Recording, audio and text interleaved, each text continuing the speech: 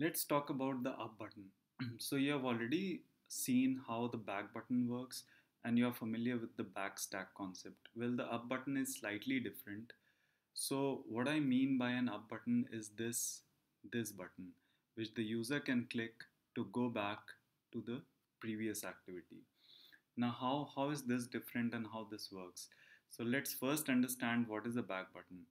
So if you have an app in which you have multiple activities, or say even if you have a couple of activities which form a hierarchy, so you have an activity like main activity, and then you have an activity like detail activity, and you go to do a detail activity from your main activity.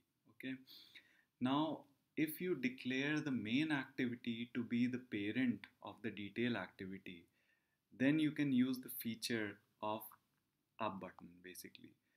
So let me illustrate this with the help of an example. So in the theme demo app, um, which you are already familiar with, I have added a new detail activity. It's a simple activity out of the box, nothing new. And what I've done is, after adding this activity, I have made a few changes. One of which is like in the manifest file, I have added this tag, this attribute, parent activity name to be main activity. Now, what this means is the detail activity class will have its parent as main activity. Okay, this is the first change. The second change is in the detail activity, I have added this line. So get action bar dot set display home as up enabled. So this adds the back button that you have seen, the up button actually, let me call it the up button, which takes you a level up in the hierarchy. So this line adds the up button, which you can see here. Okay. And then the last thing is, how do you reach detail activity from the main activity? So for that, what I've done is, so in the main activity, if you remember, we had a few menu items, okay?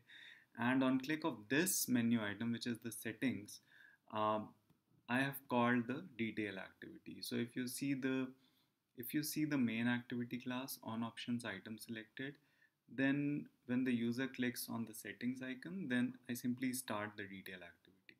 So that's it. And this is a good feature to have, like if you want the user to, you know, move up the hierarchy, move up the level, uh, then you can utilize this up button basically. So go ahead and try this out. I've already checked in the code. The code is available. I've provided the link in the video.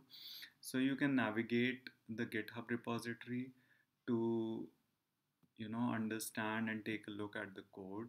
So for example, you can go here in the detail activity and you'll see, you know, get action bar dot this. So go ahead, try it out, and hope this feature helps you to enhance your app.